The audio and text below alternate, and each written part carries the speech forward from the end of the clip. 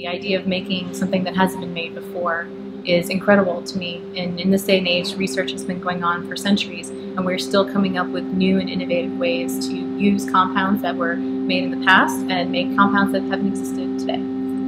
The stream that we run is called Functional Materials, based on metal complexes, and our students focus on synthesizing coordination compounds that contain lanthanides. Our compounds can be potential biomarkers for the detection of early diseases, as well as improve the efficiency of light-emitting diodes. And our students get exposure to lots of different instrumentation. We teach them single crystal X-ray crystallography, which is something that undergrads typically never encounter. We get together as groups to collaborate and come up with amazing ideas. What can we do next? Okay, we made this one compound. What can we do with it? How can we change it? How can we functionalize it?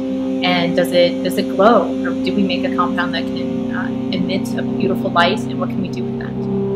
The thought of seeing individual atoms as reflections on a screen was amazing to me. The thought that I could now see atoms and correlate something on a screen to the physical world was amazing to me. Starting work on anti-cancer drugs potentially is really cool.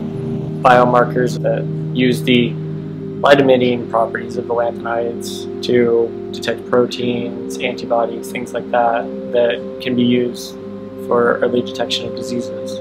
I think that this experience has been the best thing that I've ever done, period. It's all I want to do. Every day of my life, I come in here and I want to do this because it's a lot of fun. And I want to work with the people that I work with because they're fun people to work with. And because we can do whatever we want.